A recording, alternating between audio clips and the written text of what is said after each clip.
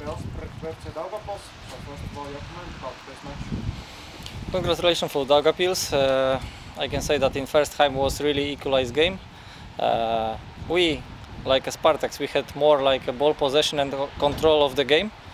But Daugavpils create better chances. Unfortunately, after our free kick, and one ball in behind our back, we were ready on this. But first half finished 0-0, and the second half was typical football game when it's two, we can say, equalized team until first mistake. Unfortunately, we gave them penalty, we can say like this, or maybe Daugavpils create chances for us that we can make like a mistake. And after penalty for us was a really tough time, and we didn't have opportunity to come back to the game and score a goal for 1-on-1. So finally we took a little bit more risk in offensive phase, and the final result 2-0 for Daugavpils. Tad trenera komentārs par spēli.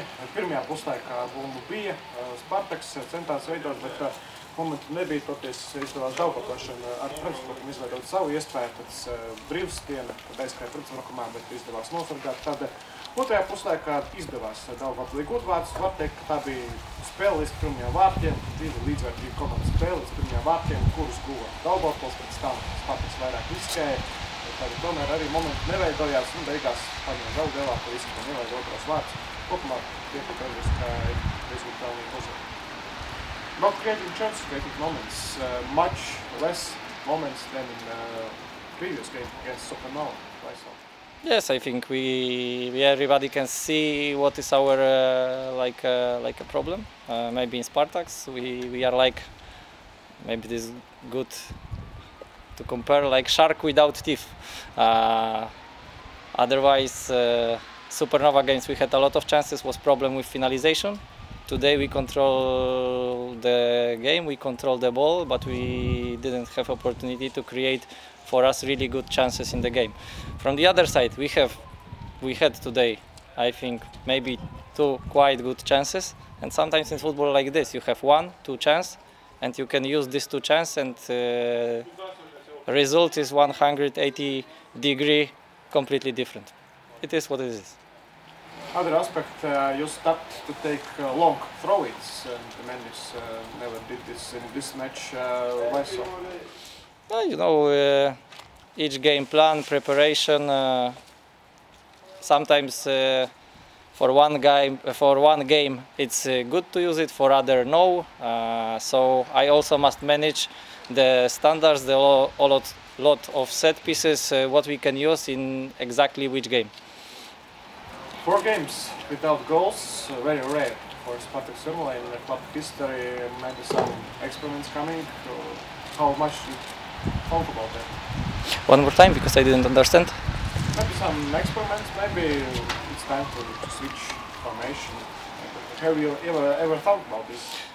But in football, formation didn't play. Play players, me, like a coach who take responsibility. All around the world, or journalists, experts think that when team play 5 defenders, it's, for example, more defensive.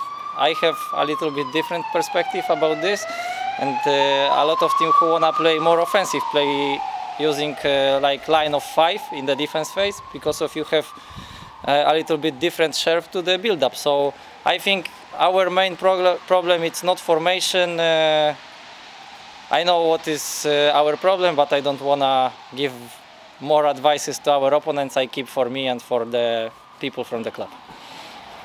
Are there any changes maybe in the squad? Maybe some players coming from the injuries in the next 2 or 3 games? I hope so. We will see. Every day we start from the checking our health situation. Today was much more better. We can say second game when Artur Ločikovs play, Davisos play, so some players come back. I hope next players also will come back during next few days. Andrejs Kaļiņins pēc spēles pret Pirmajā Spartaku, apsveikt ar uzvaru sezonā, un vispirms komentārs par spēli. Paldies! Gribu vispirms apsveikt komandu ar tādu kvalitatīvu uzvaru. Labi, aizsargājāmies, bija laba koncentrācija. Šodien tas bija ļoti svarīgais jautājums saglabāt koncentrāciju. Tāpēc, ka pretiniekam ir ātri spēlētāji, jā, mēs domājam, ka būsim ar bumbu mazliet vairāk nekā pret Rīgu, jā, bet bija svarīgais jautājums saglabāt balansu un koncentrāciju. Ja zaudēsim bumbu, nedot iespēju pretiniekam aizvadīt pret uzbrukumu. Jā, un principā šodien komanda bija gatava spēlē, jā, laba struktūra, laba enerģija bija, jā, emocijas. Arī svarīgais moments, tāpēc, ka spēlējam 4 dienas atpakaļ ar lielu komandu, dabējam punktu un atdevam daudz emocijas. Jā, un bija svarīgi šodien būt labi tajā komponentā. Jā, kvalitatīva uzvara, paldies pušiem, paldies līdzītiem par atbalstu tajos apstākļos. Jā, un gatavojamies nākamajai spēlei. Noteikti var piekrist par aizsardzību, bet varētu pakomentēt par uzbrukumu. Vēl guvis 2 vārdus arī kopumā par komandas darbībām priekšā.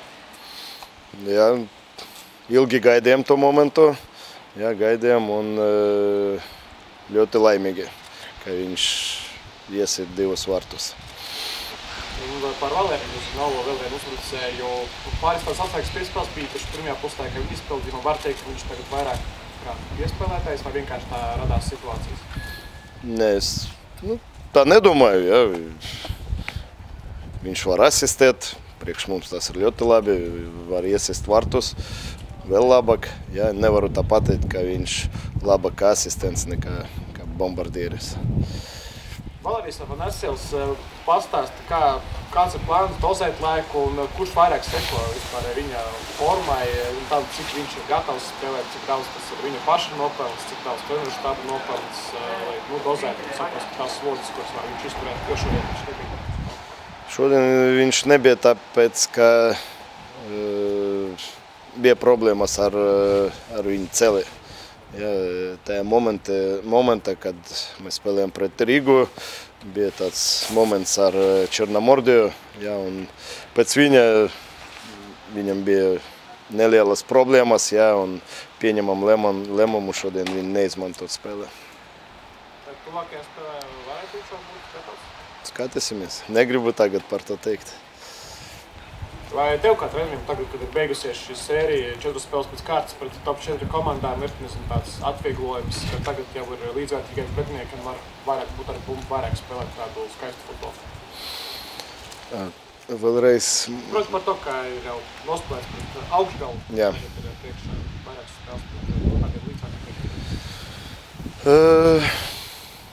Mazliet grūti. Jā, principā vispār cita spēles struktūra. Jā, mums ir tikai 4, bet bija viena brīvdiena, 3 dienas. Tu nevari sagatavot komandu, nevari pamainīt psiholoģiju, jā, spēles struktūru. Grūti, jā, bet sanācās. Ne uz visiem, ne uz 100%, jā, bet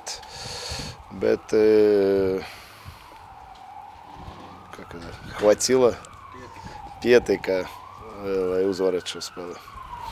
Ja vēl par vienu spēlētāju, kurš šodien nav Glebs Mikaļsovs, cik saprot, ir ārzemēs vai reitinies, ka viņš vēl būs komandā šo sezonu? Viņš ārzemēs, vajadzēja būt uz šo spēli, bet saslimoja tur ārzemē, jā, un neatlidoja.